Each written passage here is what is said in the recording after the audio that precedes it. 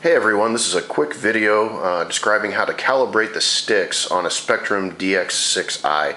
I was setting up a helicopter recently and found that my throttle stick was a little bit off on its setup. When you look at the center stick, you see in the monitor screen down here that it is a little bit high, so I can go to the endpoints seem to be set correctly.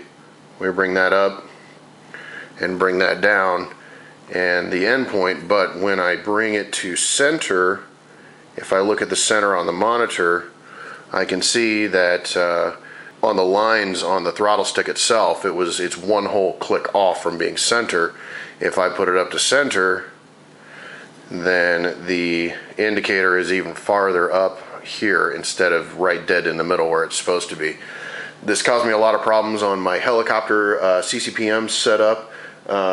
And after quite a bit of research on the forums, I was able to find a post figuring out how to recalibrate these. But I'm surprised there's no YouTube videos out there on this, so I thought I'd go ahead and do a quick one here to describe how it's done. So in order to get this lined up to where the center of the throttle is to the center of that stick, or if any of these other sticks are off for that matter, it's an easy enough thing to do to calibrate it. So the first thing we'll do is turn off the transmitter, and then we need to make sure that the throttle hold is actually towards you. The gear, the elevator, dual rate, the gyro is set on 0, and the aileron dual rate is also set on 0. So these are going to be the buttons that were the switches that we mess with when it comes time to calibrate everything. So let me try to get this back into view here. Once that's on, then we need to reach in and take the 2 horizontal trims, squeeze them towards the middle, and then turn on the power to the Spectrum. And once you do that, you can see on the screen down here, it will actually give us a small menu that shows us some numerical values for each one of those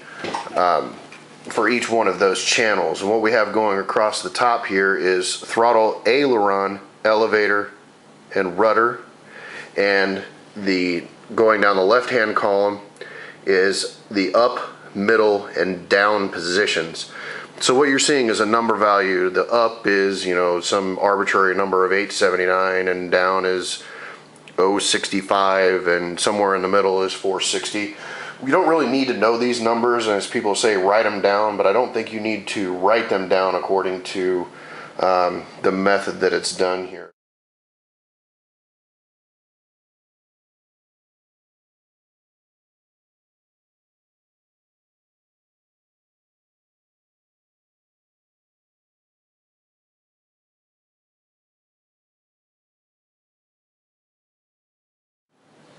Now that we see what's going on, we can calibrate all the positions, the down, the middle, and the up positions, and let's calibrate them all.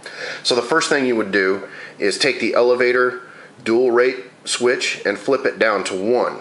And when we do that, it changes the screen down here, and it's going to look for the lowest position on all 4 of these channels.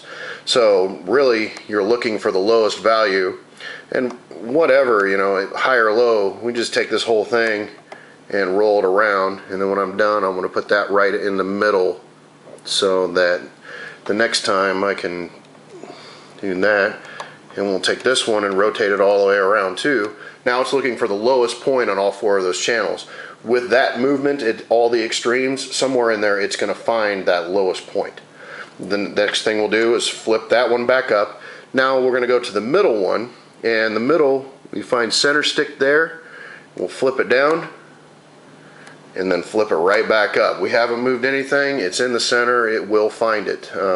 If you wanted to move this off of center, basically you put that position wherever you want, flip that switch down and then back, and it will set that as your new 0.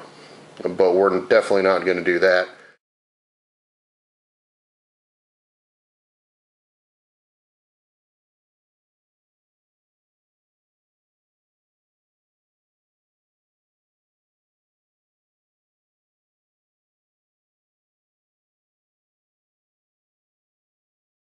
The last thing we'll do is set the upper limits on all of these. So we'll flip the aileron switch down to 1 and take both of our sticks again and just move them around.